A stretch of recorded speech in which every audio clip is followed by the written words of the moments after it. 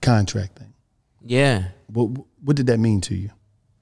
Man, well, I mean, just, you know, I saw a lot of people speaking on that too. Like, they was like, oh, you know, he left good music or whatever the case may be. Like, that's not the case. What that was basically Kanye forfeiting all of his profits from my whole catalog, back catalog to now to me.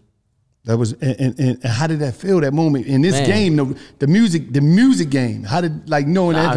It's amazing. That's historical. What the fuck you mean? I could tell you how I feel. Yeah.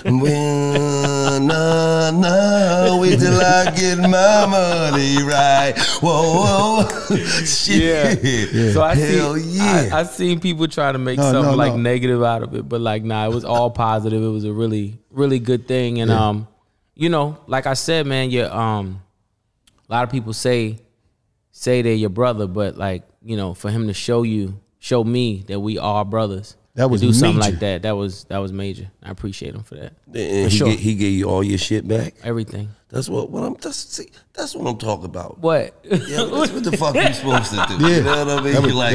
Like, you know what? I'm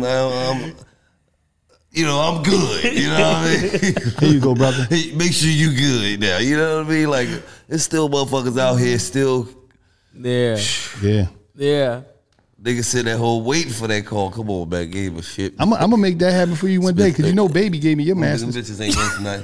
He gave me your joints. You know that's my man. He gave me them joints here a while. Signed this shit. I ain't put it out there on Instagram yet, but I got your joints. I'm just waiting for you to act right with me. Ain't worth nothing. Sell them. I mean, if you get a good month right without talking shit to me, I got you. I'm gonna bless you with you. I'm gonna give you half your masters. I don't even want them bitches. I mean, fuck you, nigga. Fuck out. Now, when it comes to